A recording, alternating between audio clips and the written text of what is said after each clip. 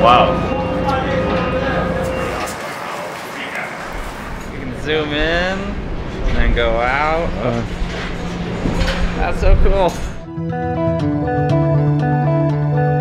Alright? Like that? Yeah. Just you can it's right there on the column. I can see it on the column. But they said you should use your hand kind of like a control, like a mouse, to be able to click on it. Move, pinch hand, and pivot alignment.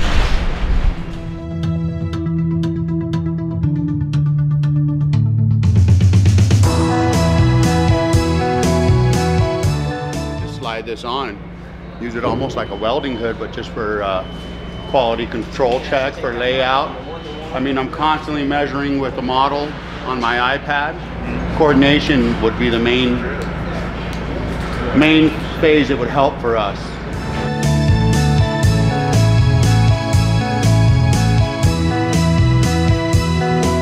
This is exactly what I'm seeing in the office, but you can actually get real life, which is great for a lot of remodels, especially hospitals. Because a lot of times there we can't even see what's already been built. So being able to walk through with what we do versus what they already have would be great.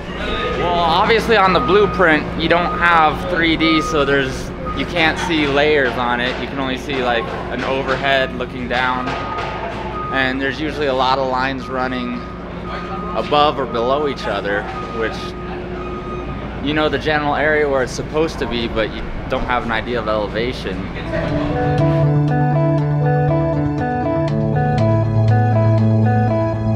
The best one I can see is definitely for remodels where we don't know what's already there.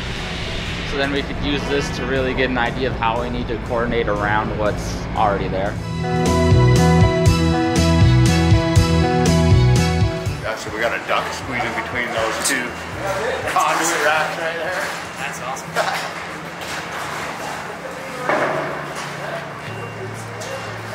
Very cool.